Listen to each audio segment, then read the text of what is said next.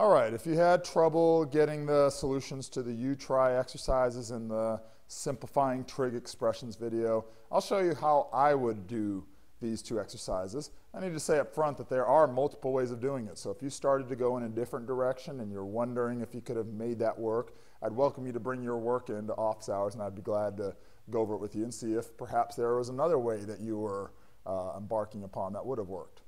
All right, starting with the first one. The first thing I would do is, again, not forget the algebra. Look at that and FOIL it out. It'll often be to our benefit, generally be to our benefit, I would say, to FOIL out any binomials being multiplied like we have here. So again, I'll just say this is an algebra step. FOIL that out. This should be plenty familiar to you from your quadratic days in Algebra 1 or Algebra 2. That's what we would get. Please do not make the mistake of just trying to distribute that squaring, the exponent in some way. That's not legit. Okay, that's over secant of x, and let me go ahead and do two things in this first step. Let's also look at the second denominator here, and let's use our Pythagorean identity on that. So remember the Pythagorean identity that says sine squared of x plus cosine squared of x equals 1. That could be rearranged to say that 1 minus sine squared of x equals cosine squared of x.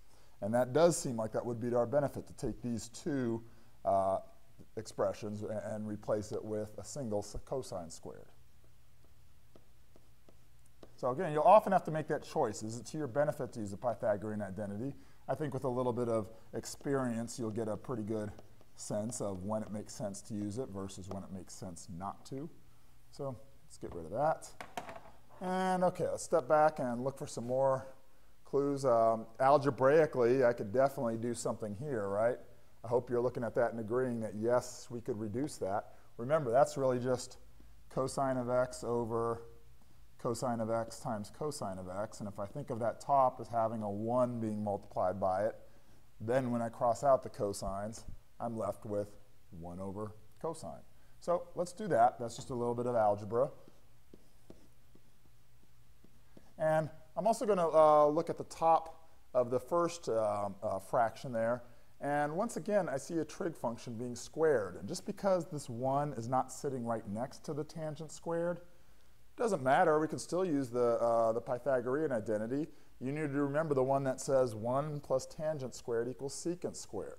It's probably going to take you a little bit of practice to really be comfortable with those second two Pythagorean identities, but that's what you got to do.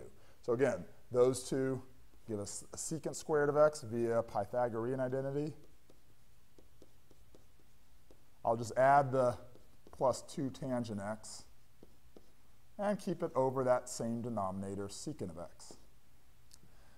All right, now I'll repeat. There are multiple ways you could go from here. I could see a couple different ways we could do this. I think what I'm inclined to do is to use a reciprocal identity right here. 1 over cosine, well, that's just secant of x, right? And so let's use the reciprocal identity and call that secant of x. And I'm already looking ahead to my next move. This definitely feels sort of like a strategy game here. I'm looking ahead to my next move, and I'm looking at this. I'll just write this first fraction down. But I'm looking at that first fraction and saying, okay, that has the denominator of secant of x. And the second, if I want to combine that second term, I need a common denominator. So let's multiply this by another secant of x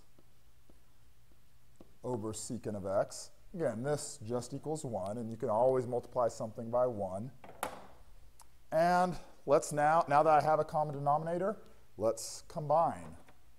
And I'm going to see something good here. I'm going to see that secant x squared up top plus 2 tangent of x. Now that I have a common denominator, I can just go ahead and add in this numerator, or subtract that numerator.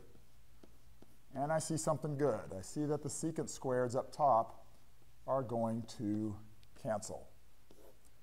Secant squared minus secant squared gives us 0. So again, my move here was just we did a little, from this step to this step, we did a common denominator. That's worth noting. And then we just canceled out some terms, some like terms. So now I have 2 tangent x over secant of x. If you had struggled up to this point, I'm trusting you could finish it off, but I'll just go ahead and, as a formality, say that we'll use our quotient identity. This is sort of along the lines of thinking, let's turn everything into sines and cosines.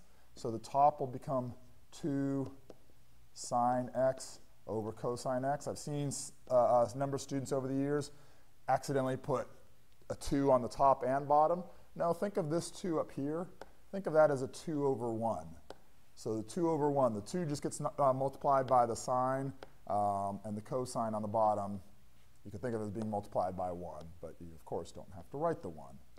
And that's all over secant of x. Let's go ahead and put that in terms of sine or cosine. Let's use our reciprocal identity. And that would tell us that that is 1 over cosine of x. And if you're comfortable enough with your fractions to say, hey, a cosine in that denominator cancels a cosine in that denominator, good for you. Otherwise, if you would prefer, do whatever you're comfortable and confident in. Just flip the fraction, do the whole fraction division thing, 2 sine x over cosine x times the reciprocal of the bottom. And if that gives you a little more confidence in your answer, by all means do so. Our final answer is 2 sine of x. So once again, the idea is if you type in that whole ugly expression for any value of x, it's the same as just typing 2 sine of x for that same value. This really pays off in calculus where we do some crazy, ugly things with trig expressions in calculus, and trust me, trying to do some of the things you do in calculus with this first expression would seem difficult, if not near impossible, whereas doing the same thing to our final answer, 2 sine x, would be a piece of cake. All right, the second one, once again, I preface this by saying there are multiple ways one could go about this, but I'm inclined to start with, let's start with our turning everything into sines and cosines. Let's do that strategy. So let's do the all sine and cosine strategy. And we're going to use the quotient identity to do that. So the top becomes 1 plus sine x over cosine x. The bottom becomes 1 plus cosine x over sine x. From this point, I see a fraction with fractions within fractions. That makes students uncomfortable, but you're going to need to get used to it. It comes up all the time in calculus. Let's look at that first fraction within the numerator, and let's turn that into let's do a common denominator. So what I mean by that is, let's say that that 1 is really, oops, mistake, a cosine is what I mean to write. That 1 is really cosine x over cosine x, right? That 1 right there. And now I have a common denominator. Let's do a similar thing to the bottom. So for this bottom fraction, that 1 right there is really, let's call it a sine x over sine x, because that gives us a common denominator, plus a cosine over sine x. And when I go ahead and combine those, now that I have common denominators in the top becomes, I'm going to do 2 things in one step here, just so I can fit it on this one screen, and I'm hoping you can hang here. I now have cosine plus sine x over cosine x. That's this top right here. Let's do the same thing to the bottom. Let's go ahead and divide out that fraction we're going to get on the bottom. So rather than do a big fraction bar and then do the denominator underneath, let's go ahead and anticipate that we're going to be dividing out that fraction. So that bottom is going to give us sine x plus cosine x over sine. So that means in the next step we'd multiply by sine x over sine x plus cosine x. And I see something good here. I see that that and that cancel each other out. And so that's going to give me sine x over cosine x. And of course, with our quotient ID,